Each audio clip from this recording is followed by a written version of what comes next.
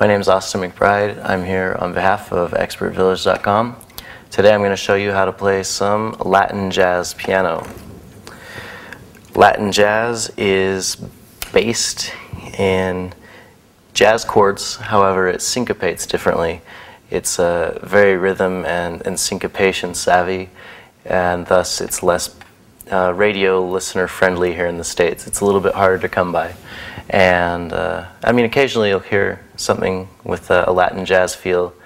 Santana and Rob Thomas had something that kind of had that Latin feel to it a bit back. But anyway, I'll show you how this works. So today we're just going to be working with a simple chord progression.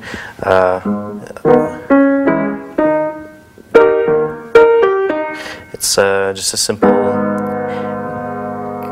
G sharp minor, C sharp minor, to E flat major. We'll be working with that, and I'll just show you some of the syncopation patterns that we'll use. So where rather in normal jazz we would be doing a something like that as far as rhythm is concerned. With Latin jazz it'll be more jumpy and bouncing back and forth in a way.